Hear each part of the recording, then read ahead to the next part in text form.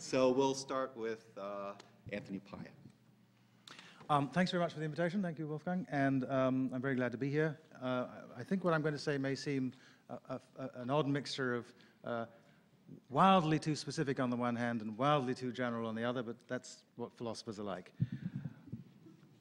The world of contemporary politics is full of private diplomacy. NGOs of many kinds are trying to affect the domestic and foreign policies of countries large and small.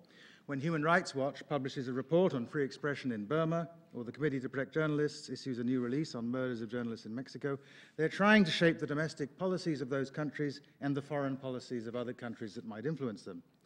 Even if you don't call this diplomacy, you have to accept that conventional diplomats must take account of these actors on the political scene. So I want in this brief talk to do two things. First, I want to describe a case, and second, I want to sketch a few issues that I think it raises, both for the states whose policies they aim to affect, and for the conduct of foreign policy towards those states.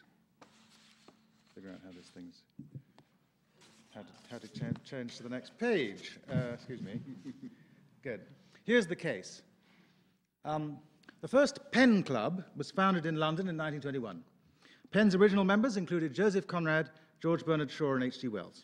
These writers came together in the shadow of the First World War. Their aim was to build international literary fellowship and, as they said, and I quote, to defend literature against the many threats to its survival which the modern world poses. They believed that if the writers of all nations could build links of friendship through their shared concern for literature, the nations of which they were citizens could become closer to friendship too. A year later, the Penn American Center came into being. Over the years at the annual Penn International Congresses, new organizations in new countries have been admitted, and there are now 145 Penn centers in more than 100 countries, members of what's called Penn International, which can claim to be the oldest literary and human rights organization in the world. About a decade ago, some Chinese writers in exile and at home decided to set up an independent Chinese Penn Center, which is usually called ICPC. There's been a Penn Center in China since the 1920s, but it's not been on the forefront of working for free expression in China, and these writers wanted to found a new center that would do that work. So that's why they call themselves the Independent Chinese Penn Center, and they were recognized by Penn International in 2001. The Penn American Center worked with ICPC to help get them support from the National Endowment for Democracy in Washington. Roughly 250 members inside and outside China are doing courageous, on-the-ground advocacy work for freedom of expression in China, despite constant pressure from the Chinese authorities. One of the founders of the ICPC was Liu Xiaobo. Liu served as president of the ICPC from 2003 to 2007, held a seat on its board until late 2009, and is currently an honorary president. ICPC is now a leading source of information about threats to writers and journalists, and an important voice for freedom of expression in China, and it has come under increased pressure. Its meetings have been interrupted and cancelled by authorities, its officers and members are regularly subject to intimidation and surveillance, and many have been detained and questioned about the center's activities. Liu Xiaobo is one of at least 6 Penn members currently imprisoned in China. In the last few years, ICPC and the Penn American Center have worked closely together on free expression in China. How do I know this? Because I'm the president of the American Penn Center. We have regularly written to the Chinese president about cases, including Liu Xiaobo's.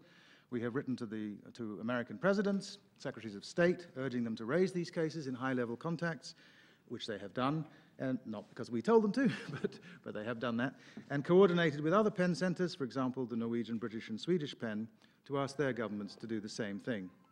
On Christmas Day 2009, Liu Xiaobo was sentenced to 11 years in prison for 7 published sentences, for publishing 7 sentences, which were mentioned in the official verdict of the court. The court cited the exact passages.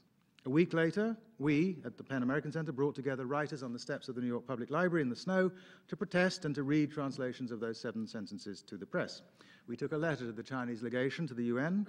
We asked our ambassador in Beijing to speak to the Chinese government on his behalf. We spoke on television to CNN International in Hong Kong. We sent a colleague to visit his wife in Beijing, and we asked President Obama to bring the matter up in his meetings with the Chinese. And we went on writing on the case to the President of China. Earlier this year, I wrote to the Norwegian Nobel Committee as president of Penn American Center to nominate him for the Peace Prize. And in September in Tokyo, a week before the Nobel Committee was scheduled to make its decision, more than half the member societies of Penn International gathered in our annual Congress, and we passed a detailed resolution mentioning many of the individual cases, including Liu's, and that delegation delivered the resolution to the Chinese embassy in Tokyo. And also ICPC organized a news conference about Liu Xiaobo in Tokyo. When the Peace Prize came, the government of China blacked out television broadcasts on CNN and the BBC and the French station TV5 that reported it. They censored sites on the web and emails and text messages that mentioned him or his initials, LX. Indeed, comically, they've censored some references to free expression in the recent pieces of Wen Xiaobo, the Chinese premier.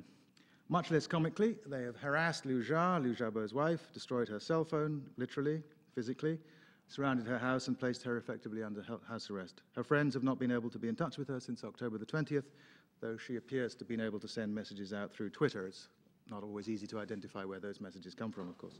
The Chinese authorities have also stepped up pressure on members of the ICPC as part of their campaign to limit information about the awarding of the prize. And since the prize was announced on October 8th, dozens of ICPC's China-based members have been visited by police and harassed, and several of its leading members are living under house arrest. There have been scores of outrages in recent weeks. I can give you a list of them, many of which appear calculated to keep the Chinese people in the dark about Liu Xiaobo's award. But they indicate the fact that the international attention to his case is something of genuine concern to the Chinese government. Close after the announcement, a group of senior retired party officials, including one of Mao's secretaries, spoke out on the need for greater freedom of expression. And Premier Wen, as you know, has regularly spoken about free expression recently, including in the weeks leading up to the awarding of the prize. So we know that there is real internal debate within the regime about these matters. At the moment, the hardliners and the security apparatus have the upper hand.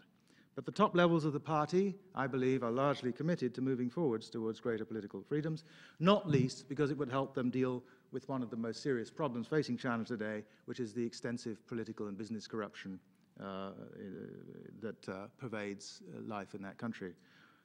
So we, I believe, can help them move more sure-footedly in the direction that many of them want to move anyway.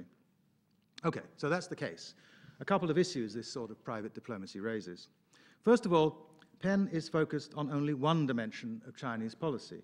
Our concern is with free expression and the surrounding political freedoms of association. Unlike state-based diplomats, it's not part of our job to consider these issues in the context of broader questions of trade policy or cooperation on the global environment or anti-terrorism or fisheries policy, any of the great host of matters that are involved in bilateral relations with China. On the questions that concern us, the Pan American Center, like CPJ or Human Rights Watch, is willing to criticize governments everywhere, including our own. This means that we are not always in harmony with either the foreign or the domestic policy of the government of the United States. We keep in touch with the desk officers for countries in Washington, where we keep in touch with our ambassadors abroad and with bodies like the Congressional Executive Commission on China, a statutory government body in Washington, but we don't take our marching orders from them, and we do not always do what they want us to.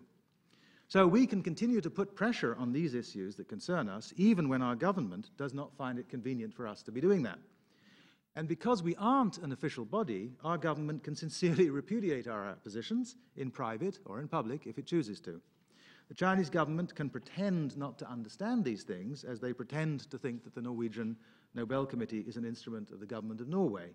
But they know, in reality, that we will continue to speak about these things so long as we believe that we can advance the cause we are working for. This means that the costs we impose on them, in terms of their international reputation, are one element of the calculus of those who make China's policy. As a theorist, I've recently been thinking about the role of considerations of national honor. This is now too hopelessly abstract, no doubt, in shaping political action by states and their citizens. This is a case where this is an important force. Many ordinary Chinese, it turns out, are pleased when they discover a fellow countryman of theirs got the Nobel Prize, even though, since the government has been suppressing information about him, they may never have heard of him before, and they know that official agencies describe him as a criminal. As a result, the Nobel Peace Prize for Liu, which I should perhaps remind you is itself the act of a non-state actor with a human rights focus, puts pressure on the Chinese regime internally. Since China is also trying to learn how to be a great power on the world stage, it also has concerns for its reputation, say, in Africa and Latin America, and the prize imposes costs on the continuation of its current policy towards its own citizens.